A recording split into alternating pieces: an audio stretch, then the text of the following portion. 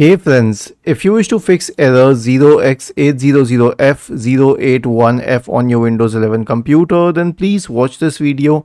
I will guide you through the resolutions. So the first solution is to run the Windows Update Troubleshooter. Right click on the Start button and select Settings from the menu. Go to the System tab on the list on the left hand side. In the right pane, scroll down and click on Troubleshoot. Select Other Troubleshooters and click on Run corresponding to the Windows Update Troubleshooter. The next solution is to run a disk cleanup, but in a different manner, and I'll explain what is different with this. So search for disk cleanup in the Windows search bar and click on disk cleanup.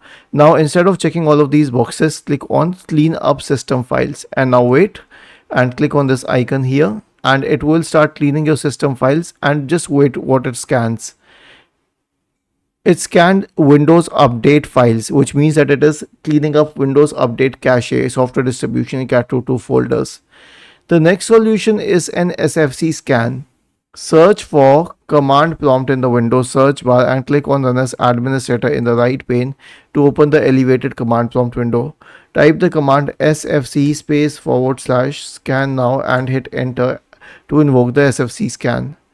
The last solution is to install Windows updates through the update catalog. Now, how would we do this? Open any browser, search for Windows Update Catalog and hit enter. Now go to Microsoft Update Catalog and then here search for the last month. Let's say it is April 2024.